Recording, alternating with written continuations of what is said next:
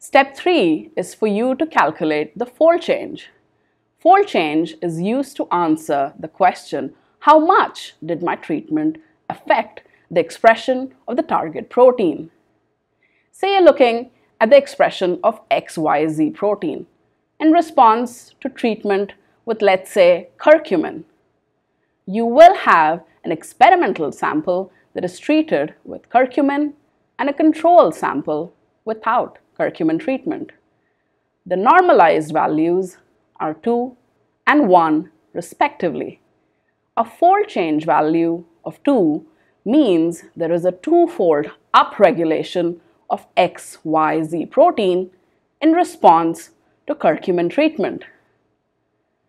Values greater than 1 indicate an increase in relative abundance, and values less than 1 indicate a decrease in relative protein abundance. And all of this is a function of the experimental treatment. For reporting fold change values between 0 and 1, take the reciprocal of the calculated fold change.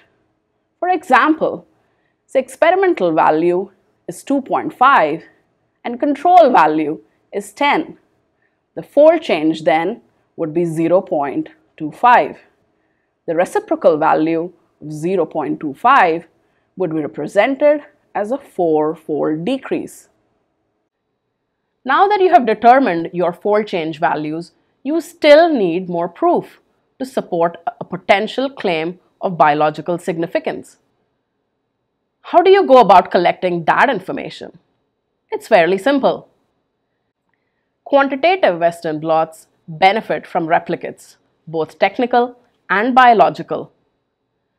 You should have done the first 3 steps on at least 3 sets of biological samples and 3 sets of technical replicates per biological sample. Ideally, you should end up with 3 blots that are a collection of biological and technical replicates. You will need to calculate the normalization factor for each blot, along with normalized signal values for each lane in each blot, and finally, the fold change for each blot. Once you have these values for all 3 blots, you can then begin to calculate the standard deviation and coefficient of variance for your data.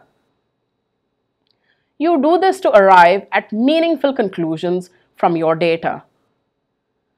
Let's see how to calculate these values.